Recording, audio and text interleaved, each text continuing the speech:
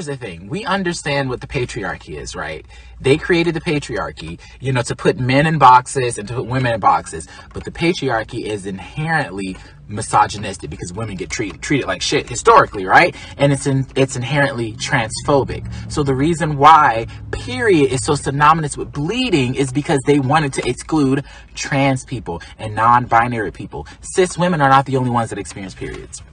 At the end of the day, whether it's hormones, whether it's your body producing hormones, whether you're a cis woman and have to take hormones, that hormonal period is valid. Not everybody bleeds. And I don't understand, why wouldn't you want to be inclusive? Why are you trying to gatekeep? And it's because most cis women feel like their reproduction is the only thing they can offer. They're a female. That's all they have. And that's kind of sad that you broil yourself down to your fucking body parts. Hello?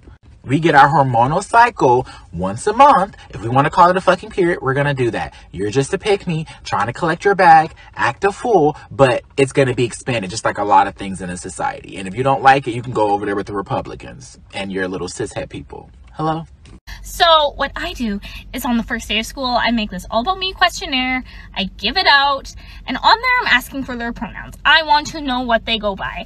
And then I'm also asking for their names, because sometimes there are students who their name is different than what their like legal name is. My name is Miss Jade. I use she, her, they, them pronouns, and I have been with Drag Story Hour for more than 4 years.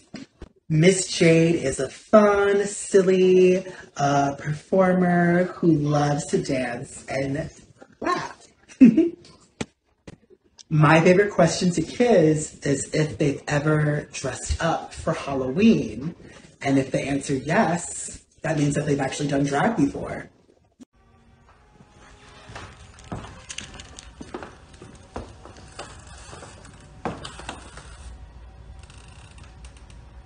Can trans people change their biological sex? Let's talk about the science of trans biology. Clinicians and biologists understand sex as a composite variable, one that has many attributes, including chromosomes, reproduction, hormones, and anatomy. When a trans person undergoes hormone replacement therapy, it changes many aspects of their biological sex. HRT gives you a hormonal profile identical to that of the sex you transition to, which induces real biological changes in your body. For trans women on HRT, we develop real breasts. Also, female skin texture, female body odor, female body fat distribution, female hair patterns in both body hair and head hair, female muscle mass, female bone density, and even female bone structure if we start HRT early enough. HRT also affects fertility, meaning that it changes the majority of your biological sex characteristics.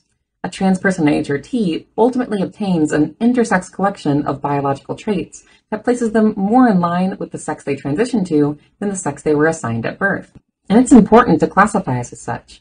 For example, my doctor needs to know that I'm hormonally female because my risk of heart disease, bone disease, and most cancers is in line with females due to the reality of my biological sex. Trans people aren't denying or erasing biological sex.